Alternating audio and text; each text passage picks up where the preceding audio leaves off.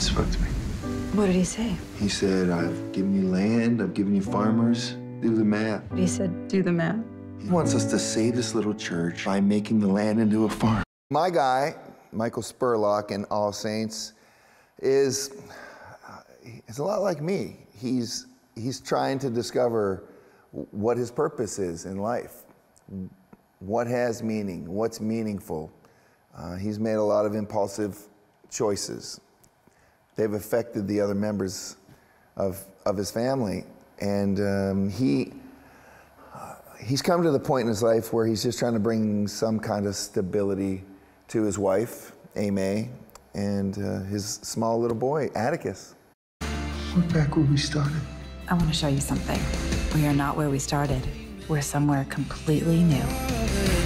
She's the kind of actress that I love to work with. Not a lot of fuss and muss about the hair and makeup, and has a great laugh. You know, there's a lot of time on these sets just sitting around, and you have to have some good stories, and you want somebody to laugh at the punchlines. You hope they do. So she's been really fun to hang out with.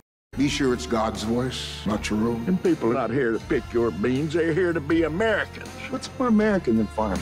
Start a farm, we work together, we save the church. Amen. How you gonna plow? It's funny you should mention that.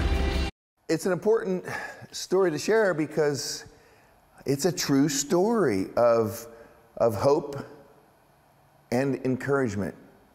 Two things that, to me, seem to be in short supply these days in our country. We plant a garden, very good ground at All Saints. What do you think will happen to them when we leave? Let's keep them in our prayers and ask for God's help. Aren't you God's help?